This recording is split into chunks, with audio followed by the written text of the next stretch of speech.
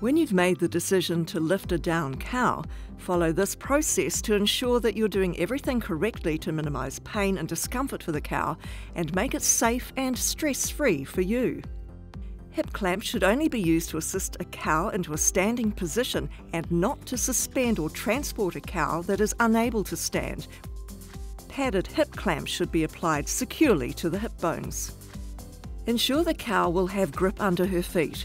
If she's down on concrete or wet mud, add straw, hay or baleage so she can gain grip and feel more confident when trying to stand for herself. Move the cow to a suitable recovery area with a bedded non-slip surface.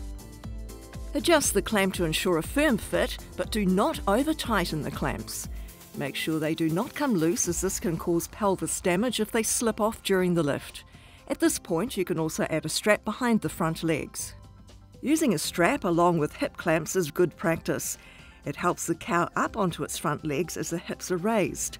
The additional support also minimises discomfort for the cow and provides some additional restraint, making the process safer for you and the cow. Raise the cow slowly, using a front-end loader or hoist to assist the cow to stand. Once you can see the cow taking the weight on all 4 feet, slacken off the chain or strapping. Do not leave the cow unattended without removing the strap and clamp. Keeping the cow standing using only the lifting gear is a breach of the Dairy Cattle Code of Welfare Minimum Standards.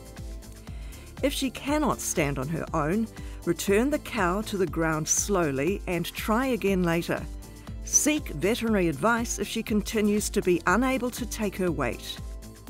Do not lift the cow's feet off the ground. Hip clamps must not be used to transport cows due to the pain and possible injury it can cause. Transporting a cow using hip clamps is a breach of the Dairy Cattle Code of Welfare Minimum Standards. If you need to move a cow, use a transport tray, tandem trailer or front-end loader bucket.